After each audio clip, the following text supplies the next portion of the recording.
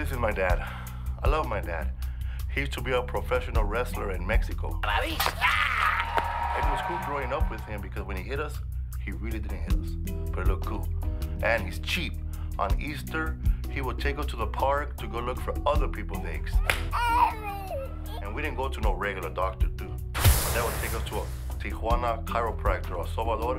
You go in there for a bad back. When you leave, you can't move your ankles. And my dad thinks he can fix anything with duct tape. All right, that's my mom. She's cool, huh? She used to be daddy's ring girl 70 pounds ago. Now look at her.